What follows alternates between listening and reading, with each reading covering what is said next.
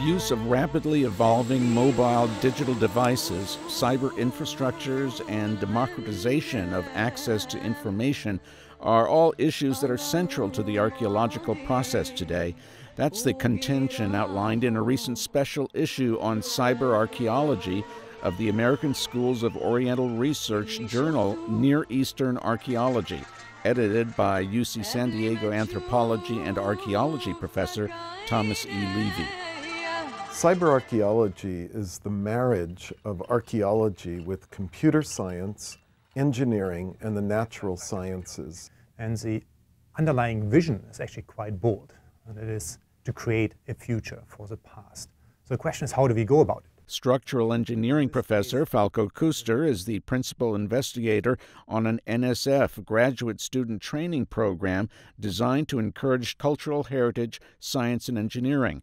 Nearly 35 PhD students from 7 departments, plus another 40 undergraduates, have received funding over the past 4 years to work on teams in the field and in the lab. Some are archaeology students, but most come from other disciplines, and all of them are part of the Center of Interdisciplinary Science for Art, Architecture, and Archaeology, also directed by Kuster.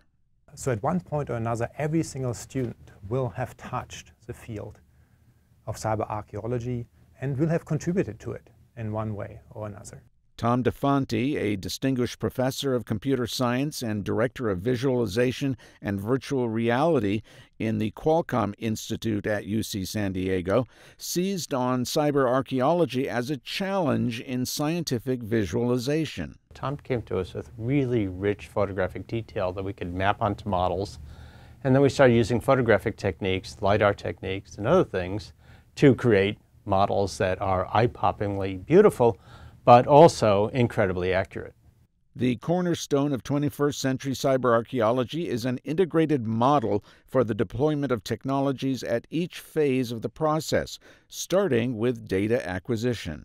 Data capture is really about being in the field and using digital technologies to record where data is located in an archaeological site, and also to collect meaningful characterization data about its mineralogical content and so on, and pulling it all together to tell the story of the past.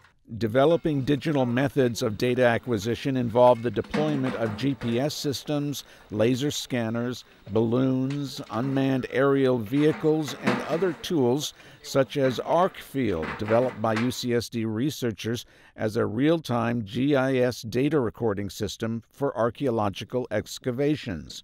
Advanced digital data acquisition, however, produced an avalanche of field data that required further innovations to handle the next phase in the process, curation.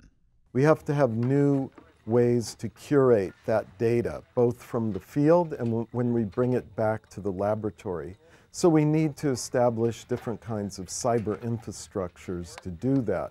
And we've been doing that with the Digital Archaeology Atlas of the Holy Land, which georeference archaeological sites in space and time, and then we can add on any number of archaeological variables.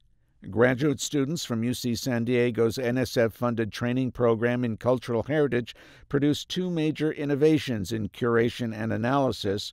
One is the web application called ArchaeoStore, an integrated database solution to manage both digital and physical assets. Led by graduate student Aaron Gidding, the application also makes it easier to explore data while allowing new ways of researching archaeological materials.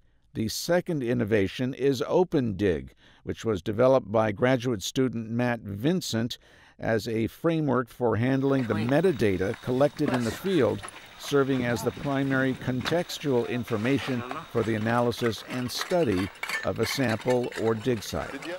The fourth key component is dissemination, getting the story out to other academics and the public at large. This ranges from web-based archives and museum exhibitions to visualization and virtual reality systems that let viewers experience the sense of being there, even from thousands of miles away. Scientific visualization and 3D immersive virtual reality rooms have allowed UCSD researchers and collaborators to see their findings in brand new ways.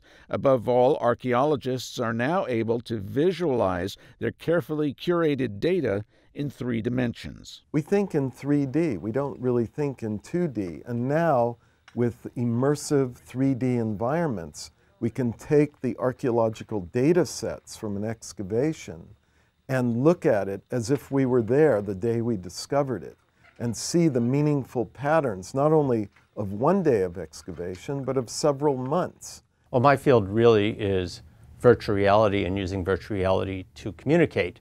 We build room-sized displays that you walk into, and walking into an archaeological space, of course, is ideal because they are typically room-sized or larger, and being able to walk up and look through things is exactly perfect for what we do. Indeed, dissemination of cyber-archaeological information has been a driving force behind the development at UCSD's Qualcomm Institute of several generations of large-scale 2D and 3D visualization systems. All of the systems were demonstrated in 2013 in connection with an exhibition curated by UCSD's Levy, looking back at different models to explain environmental and other aspects of the biblical Exodus. Transdisciplinary research is really team science, and we can no longer be working in our academic silos if we want to move into new areas of research and understanding in any field, I would say. Computer scientist DeFonte had the opportunity to participate in field expeditions in Saudi Arabia, Egypt, and excavation sites in southern Jordan of Tom Levy and his Jordanian research partner, Mohammed Najjar. So I traveled with Tom to the Middle East and was inspired by his dig sites. Also went on a side trip with some friends to Luxor and took pictures with our cave cam system, which pulls in 360-degree, all the way around stereo images at extremely high resolution, like a half a gigapixel per eye. The CaveCam system is one of multiple technology systems developed in response to the digital needs of archaeologists in the field. Declining prices for surveying equipment, such as total stations, together with new technologies for aerial photography, including maneuverable rotary UAVs capable of carrying remote-controlled cameras, are making it much easier to capture detailed views of a site.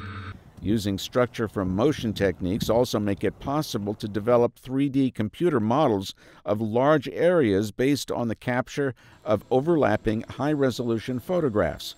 While not as precise as a laser model, the structure from motion model can portray much larger archaeological sites, including sites that would be too large for laser scanning.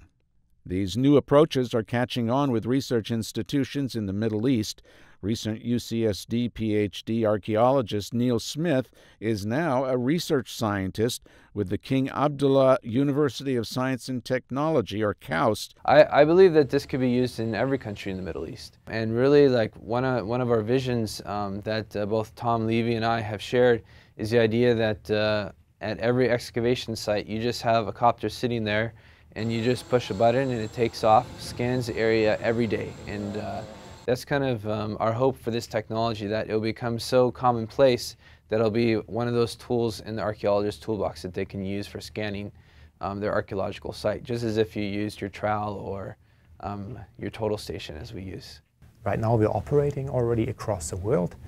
This year alone, our teams have been in Mexico and Guatemala, in Saudi Arabia and Israel, in Jordan, in Florence, Italy, in France, Greece. According to Falco Kuster, the goal is to develop a permanent institute at UC San Diego with satellite offices and field schools in various countries where UCSD and other students can become part of expeditions or even rapid deployment teams to respond to man-made or natural disasters that threaten damage to cultural heritage, sites, and artifacts. This will create a very unique way of analyzing the actual history that sits behind an artifact, how it might have been created, how it has aged, what its current state of health is. But at the end of the day, also will inform ways to preserve it for future generations. I work in Jordan, and I try to give people a new understanding of the richness of Jordan, and cyber-archaeology helps. Cyber-archaeology is a kind of objective tool. UCSD is one of those unique locations where there's a synergy happening today, right now, around this field of cyber-archaeology. There's an excitement. I want to share it with my colleagues. To do so, visitors are invited to explore the laboratories at Qualcomm Institute and meet the team for more in-depth experience and the next best thing to experiencing cyber-archaeology in the field.